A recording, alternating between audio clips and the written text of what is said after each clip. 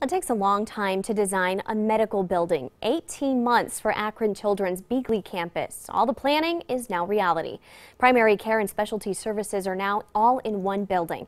And today is the first day for seeing patients, some of whom even had a say in designing the new facility. 27 First News Weekend anchor Julie Bursick is live in the studio with the story.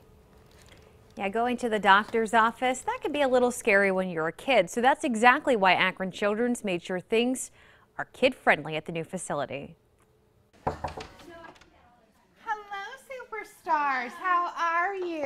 Brinley Inat is the perfect little patient. What are these little ears, huh? She's in for a follow-up appointment after a double ear infection. That one looks good, too. Tuesday is the first day Akron Children's Beeghly campus has all of its services under one roof.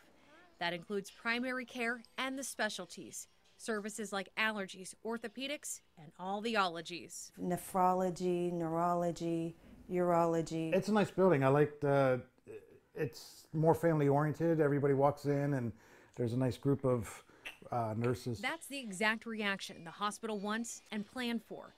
Families also gave suggestions for the design. We get to design the office from how they think it would flow better. The mini ball machine in the lobby is a big hit with kids. Seeing the little ball thing, you know, it got him excited, and the officer really made his day walking around. It was like seeing Mickey Mouse at Disney World.